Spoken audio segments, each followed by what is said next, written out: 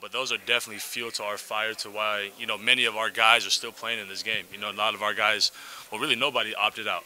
We took this opportunity and embraced it and used it as fire for us to go out and play in this game. Coach Golden was just telling us the other room he was asking his career ambitions. He said he's in no rush to be a head coach.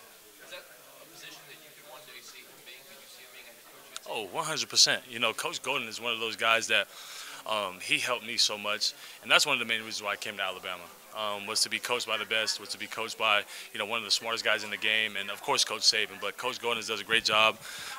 People love him. He's a people's person, and I think his knowledge of football would take him a long way. But if I was a player and Coach Golden was a head coach, I'd be down to play on this team. Last one we got is we're doing a fun piece, the answer on favorite foods since you've been down here in New Orleans. Yeah. One dish for your entire time here. What would you choose and why? I ain't gonna lie. I just 3 days. I ate Popeye's chicken 3 days in a row. Like, I ain't never had, we got Popeyes everywhere, but Popeyes in Louisiana, where it's from, it's unbeaten. I love it. So if I had to say, it had to be fried chicken Popeyes. Had to be Popeyes.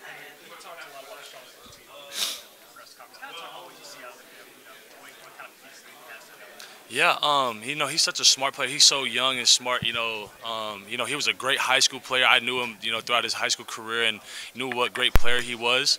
But I think the main thing that separates Sean from a lot of different players and a lot of freshmen has to be his knowledge of the game.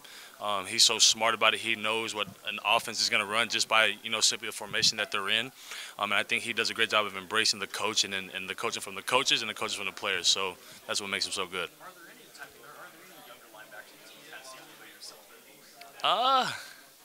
I think all of them.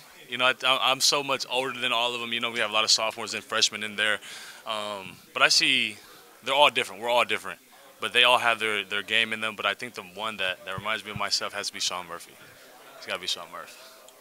I know you only had a couple practices with him, but what have you seen from Justin Jefferson? And what do you think he's going to offer next year?